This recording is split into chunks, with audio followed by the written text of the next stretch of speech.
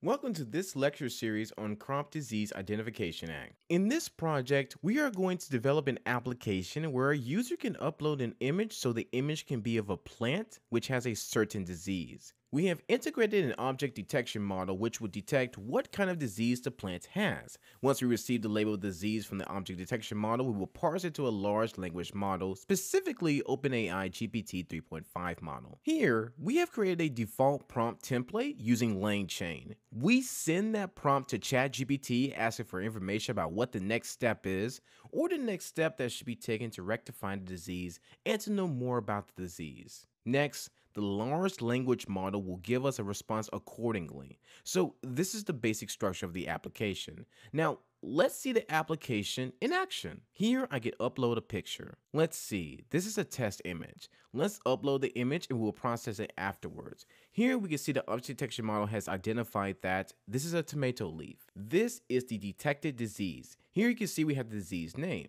Okay, so Jack would ask, how can we assist you?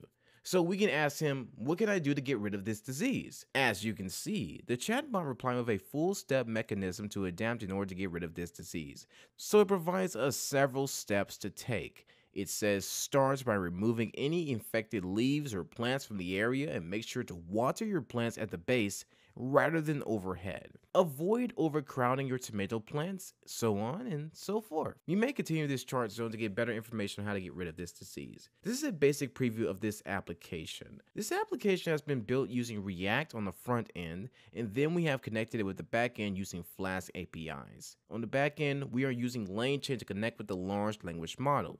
Similarly, we are using YOLO version 8 to perform the inference on the image. So this is the very basic overview of the application that we are going to build in this lecture series.